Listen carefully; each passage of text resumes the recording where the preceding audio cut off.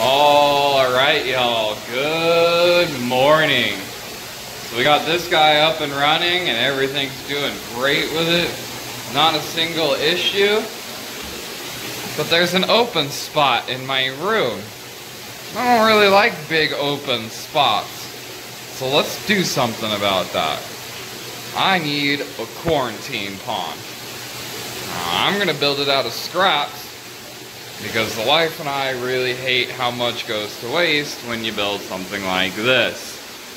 So, between the stuff that I have left over from building this and the stuff that I have from remodeling my wife's pond, which you guys will see at some point, I'm going to build a quarantine pond that is about 60 gallons. So let's go out to the garage and take a look and see what we can do about that. Alright, first thing we need is a bottom frame.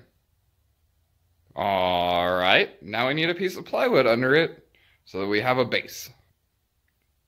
Alright, now we need some more frames. Yeah, that'll do. Now let's get some side braces in. Alright. Now how about some top braces? Yeah. I know this is not the greatest pond that man has ever created, but it'll work to treat sick fish if it ever comes down to it. So that's really all that matters to me. Now, I gotta pull the top bracing back off and insulate it, and then paint it, and then line it. So, let's get to the next step. And after you play lots of Tetris, you end up with a fully insulated pond. It doesn't have to be perfect. It's literally just insulation to keep the liner away from the wood. So, next step is to line it. By far, that was the hardest liner install I've ever done. If you ever go after this shape, I don't recommend it, but we're water testing it now. So, I don't see any reason why it would leak. I've never had any issues with them before.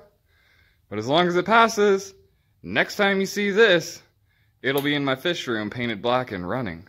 So, that's it for me for the day. I hope you guys have a good day and God bless. Get out there and work on something. Even if you ain't got no money and you just got time.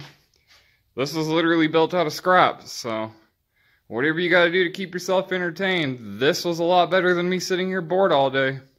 Alright, y'all. Bye!